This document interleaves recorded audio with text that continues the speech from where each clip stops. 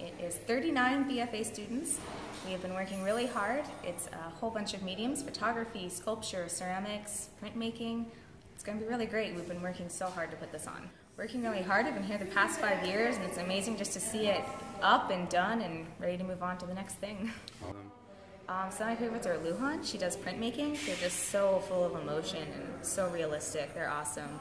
Michael Alvarez's paintings are also amazing. I actually own one of his pieces. Everyone's just great in their own way. I'm so happy to be with these people. Obviously, I'm attached to my work. I just come to realize that drawing's fundamental to my work, to my painting, to my printmaking, to anything. So I've just been working on that, trying to get as good as I can. So it's a little strange having stuff in a show. I think it's going to be the last one I've ever in, but it's very cool to see them printed big, framed, hung up for people to actually see, and I don't think it's something I'll ever experience again. So it is just, it's an amazing experience, and I'm very happy to be here.